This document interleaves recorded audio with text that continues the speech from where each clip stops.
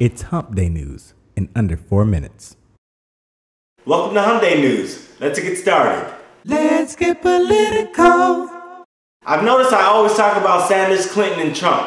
Let's talk about the other candidates. Do they even matter? Who are they? Tom Cruise. Ted Cruz. You sure it's Ted Cruz? Who the heck is he? Has he done anything? I think I'd rather have Tom Cruise. Moving right along. What's trending? On Sunday, we lost an acting icon. Doris Roberts passed away at the age of 90. She was recently known for her role as Marie Barone on the TV show Everybody Loves Raymond. But she's also been in a ton of movies. You should check out her work. You'd be impressed. International news. The South American country of Ecuador suffered a 7.8 earthquake on Saturday. They're still looking for survivors, but so far there's about 350 deaths and more than 2,500 injuries, with the more expected. I'm still looking, but I haven't found a way to change my Facebook profile picture. I wonder why. Entertainment.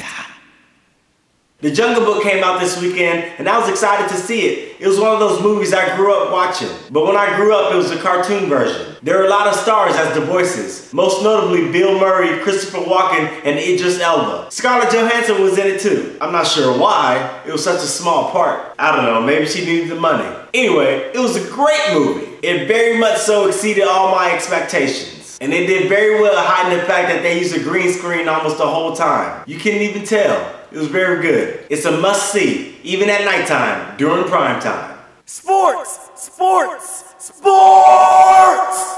Last Wednesday night was a pretty historic night in the NBA. The Golden State Warriors broke the Chicago Bulls single-season record of 72 wins. The Warriors did this by destroying the Memphis Grizzlies by like 50 points. But who cares? That same night was Kobe Bryant's last game in his illustrious 20-year career. And he went out with a bang, scoring 60 points. And they won. Yeah, they were playing the Utah Jazz and they weren't playing for anything, but whatever. I'm not gonna let facts get in the way of a good story. Now Kobe can retire, and the Lakers can focus on rebuilding with that snitch, D'Angelo Russell. That's it. Like, share, repeat. See you next week.